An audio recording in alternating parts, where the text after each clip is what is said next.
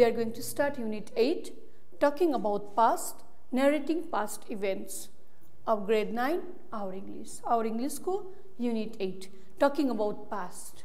Past भनेको थाहा छ नि हामीलाई हैन? बितिसकेको समय हैन? बितिसकेको समय. Talking about past and narrating past event. कसरी चाहिँ बितिसकेको समयलाई चाहिँ narrate गर्ने भनेको explain गर्ने, बोल्ने. त्यसको बारेमा चाहिँ हामी Unit 8 मा सिक्दै छौं. Before we start, यो स्टार्ट गर्नुभन्दा अगाडि सानो रिभिजन. हामीलाई थाहा छ है टेन्स हामीले पढेको छ नि है टेन्स. के हो टेन्स भनेको? टाइम. छोटोमा हैन? टेन्स भनेको के हो त? टाइम हो. हामी नेपालीमा भन्छौं नि काल. भूतकाल, भविष्यकाल, वर्तमानकाल पढ्छौं नि हैन? त्यही हो नि त टेन्स भनेको टेन्स. अब यो टेन्सको के छ त?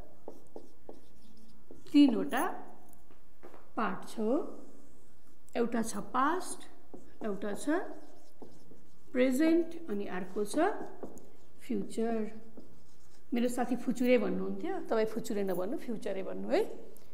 Past, present, future. टेन्स चाहिँ एउटा घरको भनौं न मूल मान्छे. हामीले हजुरबा भने जस्तो हजुरबाको तीनटा छोरा. Past, present, future. पास्ट भनेको के हो त? एस्टरडे. एस्टरडे भनेको हिजो, बितिसकेको. प्रेजेन्ट भनेको टुडे, आज, अहिले भइरहेको काम, अहिले भइरहेको समयलाई के भनि त? प्रेजेन्ट भनि. फ्युचर भनेको के हो त? टुमोरो. सजिलो छ यसरी बुझ्ने. टेन्स भनेको समय हो. समयको तीनटा रूप छ, हिजो, आज, भोलि. हिजो भनेको पास्ट भयो, आज भनेको प्रेजेन्ट भयो, भोलि भनेको फ्युचर भयो. यो तीनटामा आज हामीलाई के छ त? यो प्रेजेन्ट र फ्युचरको कुरा गर्नु छैन. हामीलाई के को कुरा गर्नु छ त आज? खाली पास्टको मात्रै, बितिसकेको समयको मात्रै कुरा गर्नु छ आज. पास्टको मात्रै. अब यो पास्टको पनि के छ त? चारवटा अरु फर्म छ. जस्तो भनौं न, यो हजुरबा, हजुरबाको छोरा, अब उहाँको पनि चार भाइ छोरा. हामी भन्छौं नि हैन चिनाउँदाखेरि त्यसरी. पहिलो के भयो त? Simple past. पहिलो चाहिँ के हो त? Simple past. सिम्पल पास्टलाई हामी कसरी लेख्छौं? Subject, verb to, object. सजिलो छ. Subject, verb to, object. कतिखेर युज गर्ने त सिम्पल पास्ट? हाम्रो त पुरै लेसनै यसमा छ हो कि हैन? कतिखेर युज गर्ने भनेर भन्दाखेरि यसलाई युज गर्ने चाहिँ दुईटा कन्डिसन हुन्छ. फर्स्ट कन्डिसन के हुन्छ? Habit in past. तपाईको कुनै पनि बानी हुन्छ नि जुन पहिला थियो अहिले छैन.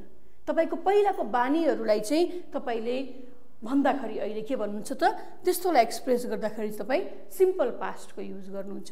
जस्तो म यहाँ लेख्छु, I used to drink a lot of, के भन्ने? ल यसो लेख्नु त. I used to drink coffee a lot. म चाहिँ कफी असाध्यै धेरै पिउँथे. Used to drink. Used to drink भनेको के हो त? यो भर्ब पास्ट हो.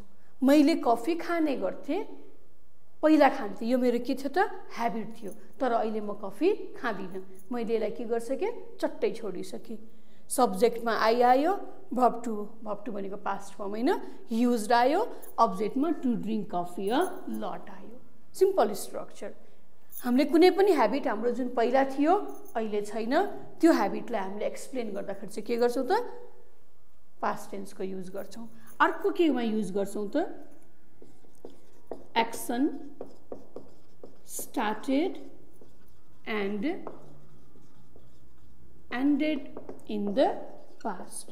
कुनै पनि एक्सन स्टार्ट पनि पास्टमा भयो, स्टार्ट भयो, त्यतिखेर एन्ड भयो. अब त्यसको कुनै नामोनिशानै छैन, त्यसको केही कामै छैन. अब हामीलाई त्यसको आवश्यकतै छैन. जस्तो मैले लेखे हैन, we won competition last year. गएको इयर चाहिँ हामीले के गर्यौं त? कम्पिटिसन जित्यौं.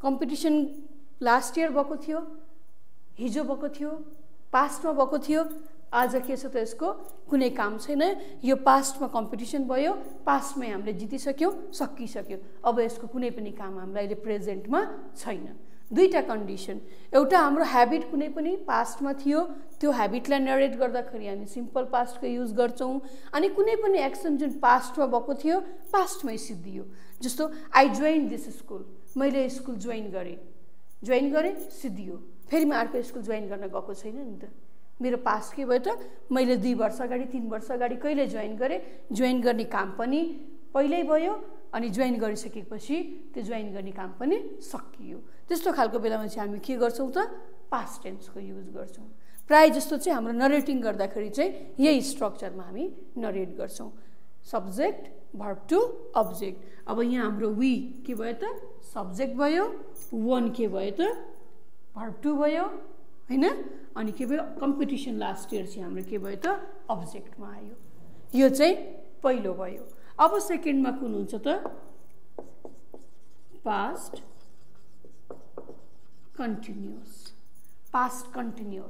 कन्टिन्युअस भन्ने बित्तिकै चलिराखेको गइराखेको कन्टिन्युअस भन्ने बित्तिकै चाहिँ भइराखेको भनेर बुझ्नुपर्छ अब पास्ट भन्ने बित्तिकै के भयो त पास्टमा भइराखेको हिजो भइराखेको आज भएको होइन कि हिजो भइराखेको थियो हामी त हिजोको कुरा गर्दैछौं नि आज हैन पास्टको कुरा गर्दैछौं यसको स्ट्रक्चर हामी कसरी लेख्छौं subject plus was where plus verb with ING verb with ING लाई के पनि भन्न सकिन्छ भर्ब फोर पनि भन्न सकिन्छ हैन verb with ING plus object यो स्ट्रक्चर अब पास्ट कन्टिन्युअस चाहिँ कतिखेर युज गर्ने त कतिखेर युज गर्ने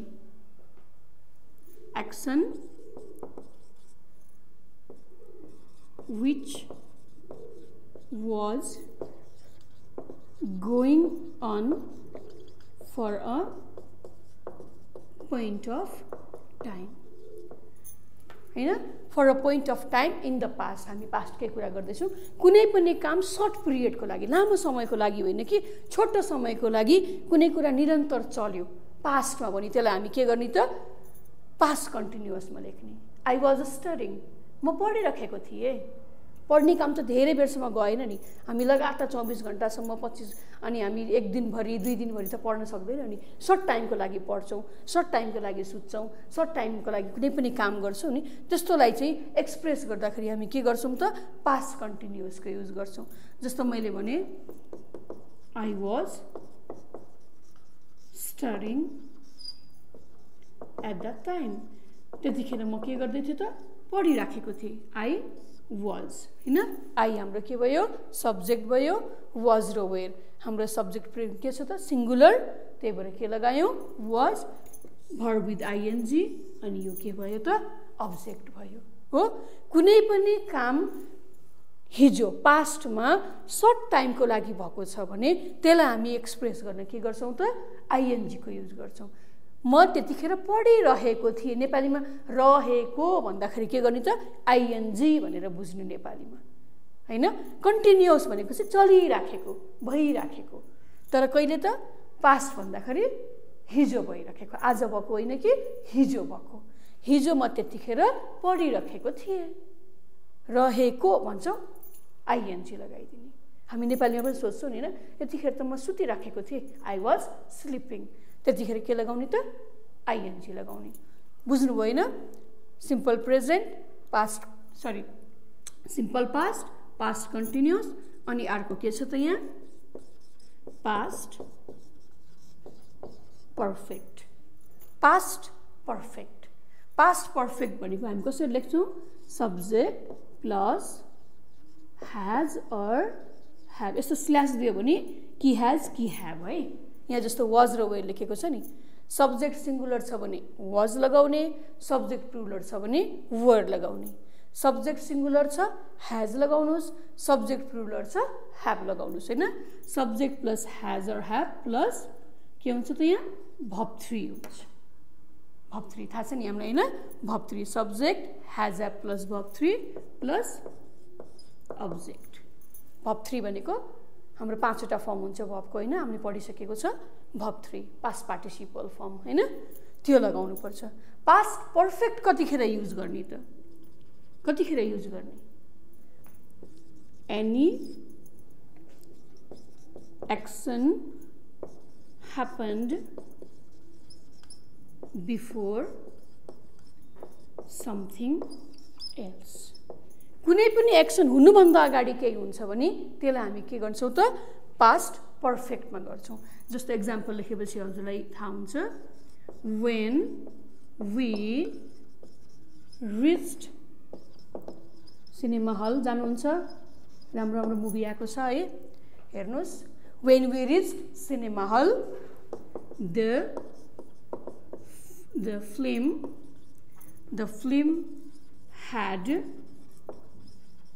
already started when we reached cinema hall the film has already started यो एक्सन हुनुभन्दा अगाडि नै के भइसक्यो त यो एक्सन भइसक्यो हो कि हैन something happened before something else film हलमा हामी फिल्म हेर्न जानु फिल्म हलमा पुगेको मात्र थियौं फिल्म त सुरु भइसकेको रहेछ हामी जानुभन्दा अगाडि नै के भयो त एक्सन स्टार्ट भइसकेको रहेछ सुरु भइसकेको रहेछ त्यस्तो एक्सनमा चाहिँ त्यस्तो अवस्थामा चाहिँ हामी के गर्छौं त पास्ट पर्फेक्टको युज गर्छौं when I reached home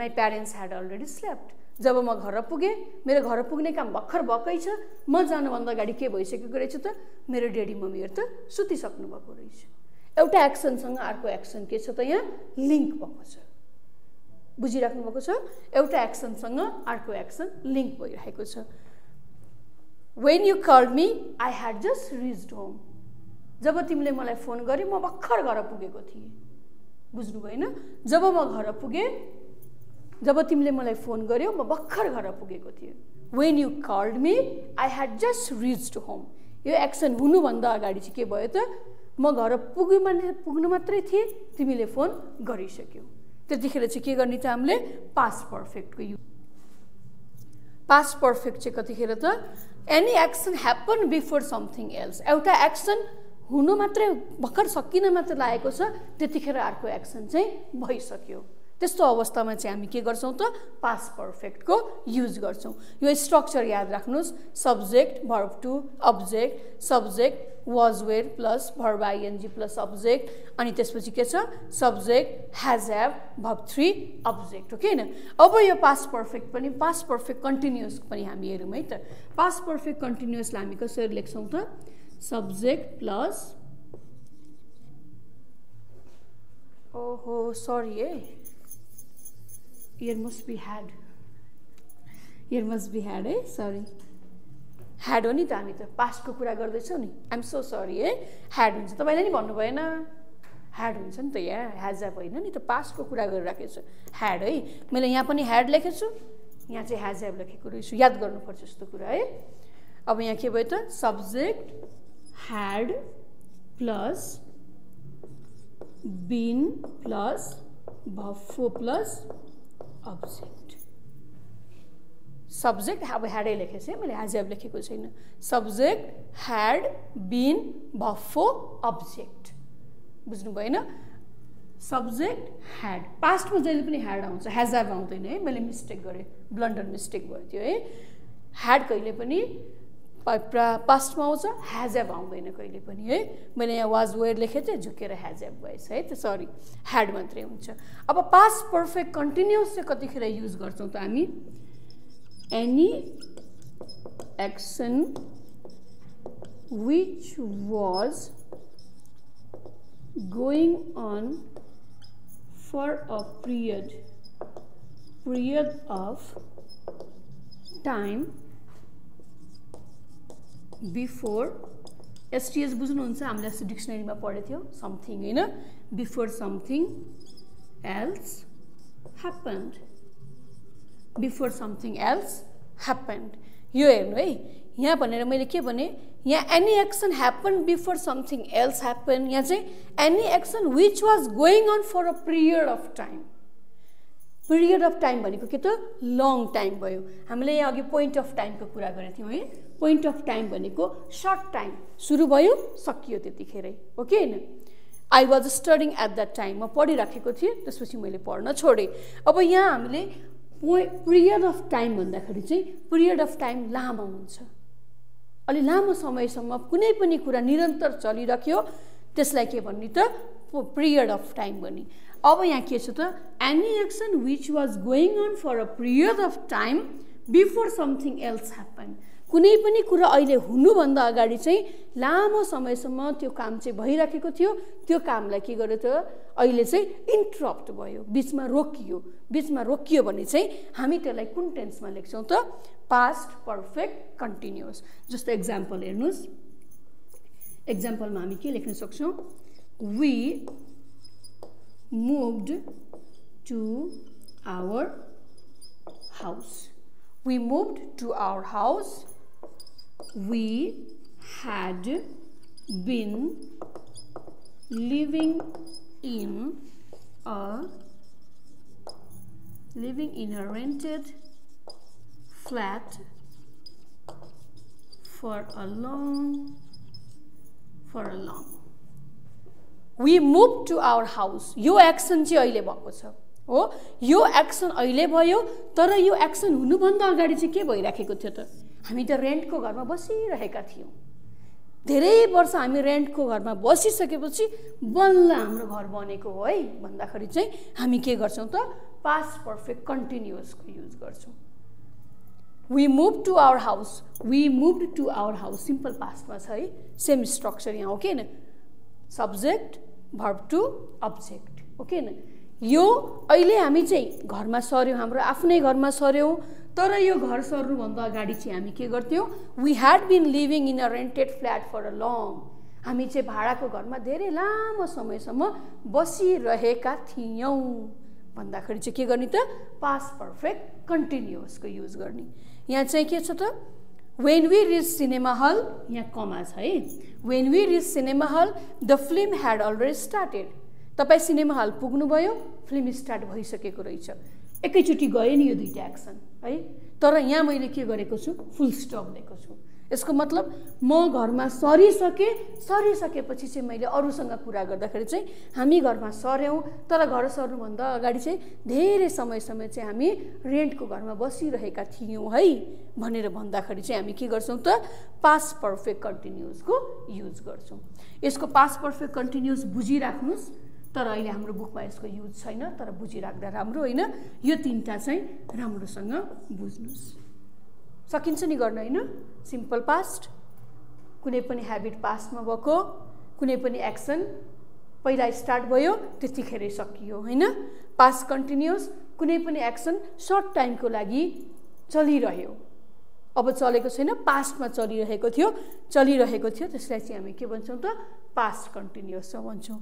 past perfect भनेको चाहिँ के भयो त कुनै पनि एक्सन सँगसँगै अर्को एक्सन लिङ्क भएर आयो, जोडिएर आयो। सिनेमा हल भर्खर पुगेको थियौँ, फिल्म त सुरु भइसकेछ। म क्लासमा भर्खर आएको थिएँ, म्यामले त क्वेसन दिइसक्नु भएछ। त्यस्तो खालको अवस्थामा चाहिँ हामी के गर्छौँ त पास्ट पर्फेक्टको युज गर्छौँ। सकिन्छ होइन गर्न? सकिन्छ, सजिलो छ। स्ट्रक्चर दिमागमा राख्नुहोस्, त्यसपछि तपाईँलाई सजिलो हुन्छ। स्ट्रक्चरहरू राख्नुहोस् होइन, यो स्ट्रक्चर राख्नुहोस्। अहिले मोडर्न ग्रामरमा चाहिँ स्ट्रक्चर नदिनु भनेर भन्छ होइन, but let's learn by the structure. Structure भएपछि तपाईँको दिमागमा अलिकति सेट हुन्छ, सजिलो हुन्छ। हाम्रो म्याथका फर्मुलाहरू दिमागमा राखिराख्ने बानी छ नि त, यसलाई पनि फर्मुलै भनेर राख्नुहोस् न, सजिलो हुन्छ। सकिन्छ होइन गर्न? यति तिनवटा चाहिँ बुझिराख्नुहोस् है। होमवर्क टाइम है, हामीले भर्खर पास्ट टेन्सको बारेमा पढ्यौँ। अब सानो होमवर्क दिन्छु, छोटो मिठो राम्रो गरेर लिएर आउनु है त। यसमा के गर्नु छ तपाईँले, use the clues below and narrate your childhood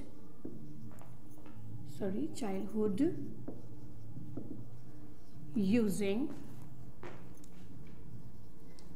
all the tenses in past. Tenses in past भनेपछि बुझ्नुभयो नि हैन, हामीले के पढेको थियौं अघि? Simple past, past continuous, past perfect, past perfect continuous past perfect कहिले युज नगरे पनि हुन्छ मन लाग्यो भने गर्दा पनि भयो तपाईको इच्छा हैन तर simple past past perfect continuous तीनटाको चाहिँ युज गर्नुस् नरेट भन्ने बित्तिकै पास्ट हुन्छ त्यो त हामीलाई थाहा छँदैछ हैन त्यो पनि मैले यहाँ लेखिदिराखेको छु सजिलोको लागि हैन अब जस्तो मैले यहाँ लेखे है चाइल्डहुड भनेको त हाम्रो चाइल्डहुड त बितिसक्यो है चाइल्डहुड हाम्रो बितिसक्यो अब चाइल्डहुडसँग रिलेटेड कुरा के हुन्छ त डेट अफ बर्थ हो date of birth place of birth parents अब यसमा तपाईले जे थप्दा पनि भयो अहिले म एक्सप्लेन गर्छु है त्यसपछि अर्को के हुन्छ स्कुलिङ पनि आउँछ तपाईको पास्टमा त्यसपछि तपाईको स्कुल भन्ने बित्तिकै जहिले पनि हामी बेस्ट फ्रेन्डको कुरा गरिहाल्छौं हैन स्कुलमा बेस्ट फ्रेन्ड सबैको हुन्छ बेस्ट फ्रेन्ड पछि हाम्रो फेभरेट्सहरु के थियो तपाईको त्यसपछि तपाईको बच्चा हुँदाखेरि सबैजनाले के भन्छ भन्दा डाक्टर बन्छु भन्छ नि हैन त्यस्तै तपाईको के एम थियो व्हाट वाज योर हबी तपाईको हबी के थियो सोक के थियो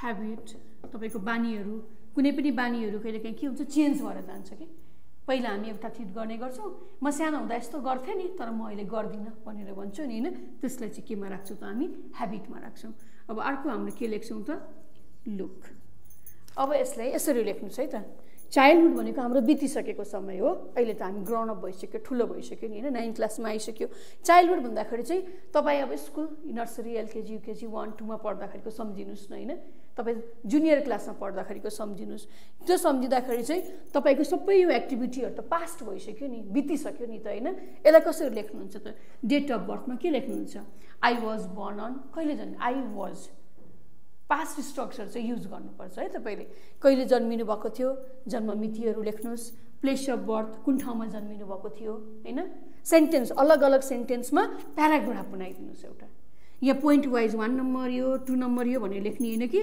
प्याराग्राफ बनाउने के हैन प्याराग्राफ बनाउँदाखेरि लामो पनि हुन्छ अनि हामीलाई प्र्याक्टिस पनि हुन्छ जस्तो वा तपाईले लेख्नु भयो हैन I was born on date of birth लेख्नुभयो एउटा सेन्टेन्स सिद्धियो प्याराग्राफ गर्दा के गर्ने छ फुल स्टप पछि यहीबाट स्टार्ट गर्नुस् फेरि यहाँबाट स्टार्ट गर्ने होइन कि त्यहीबाट कन्टिन्यू स्टार्ट गर्दै जानुस् हामीलाई आउँछ यो कुराहरु त हैन आइहाल्छ नि अब तपाई कहाँ जन्मिनु भयो कुन ठाउँमा जन्मिनु भयो आई वाज बोर्न इन कुन ठाउँमा जन्मिनु भयो हैन अब डेडी मम्मीको बारेमा त अवश्य भन्न मन लाग्छ तपाईको डेडी मम्मीको नाम लेख्नुस् त्यसपछि के जब गर्नुहुन्थ्यो के काम गर्नुहुन्थ्यो त्यो लेख्न सक्नुहुन्छ तपाईले स्कुलिङ कहाँ गर्नुभयो where was your schooling right about your school right your schools name जे पनि तपाईलाई स्कुलको बारेमा त्यतिखेर आफ्नो कहिले कहिले एउटै स्कुल पढ्नु भएको हुन्छ कसैले चेन्ज गर्नु भएको हुन्छ नि हैन त्यसको बारेमा पनि लेख्नुस् स्कुलिङमा तपाईले आफ्नो स्कुलको नामदेखि लिएर कति वर्ष पढ्नुभयो जे पनि राख्न सक्नुहुन्छ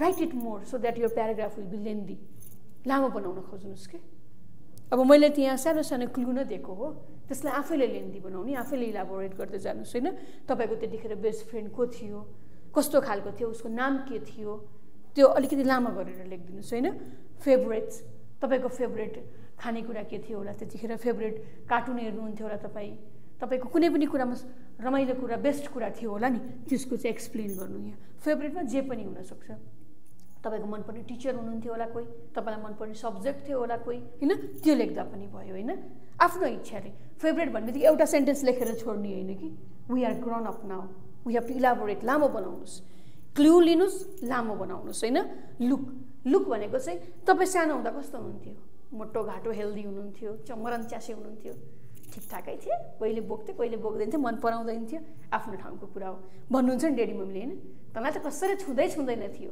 छुच्चो थिएस भनेर भन्नुहुन्छ नि त्यो यसमा लेख्न मिल्यो तपाईको हैन एम सानो हुँदा मलाई पनि डाक्टर बन्न मन लाग्थ्यो तर म टिचर बने हाम्रो एम के हुन्छ त चेन्ज हुन्छ सानो हुँदा सबै डाक्टर भन्छन् पछि आफ्नो ठाउँमा जाइन्छ हैन त्यसै तपाईको एम त्यतिखेर के थियो तपाईलाई के बन्न मन लाग्थ्यो त्यो कुरालाई पनि लेख्नुस् हबी तपाईलाई के गर्न मन लाग्थ्यो शौक ओके नि कसैलाई ड्राइङ मन लाग्छ कसैलाई स्विमिङ जान मन लाग्छ कसैलाई स्टोरी बुक्सहरु पढ्न मन लाग्छ कसैलाई त्यतिकै घुम्न मन लाग्छ तपाईको के हबी थियो अनि ह्याबिट तपाईको बानी कस्तो थियो छुच्चो हुनुहुन्थ्यो राम्रो हुनुहुन्थ्यो गुड हुनुहुन्थ्यो सबैसँग मिल्ने हुन्थ्यो, फ्रेन्डली हुनुहुन्थ्यो, कस्तो हुनुहुन्थ्यो, यसलाई चाहिँ सबै नरेट गर्दाखेरि चाहिँ पास्टमा नरेट गर्नुहोस्।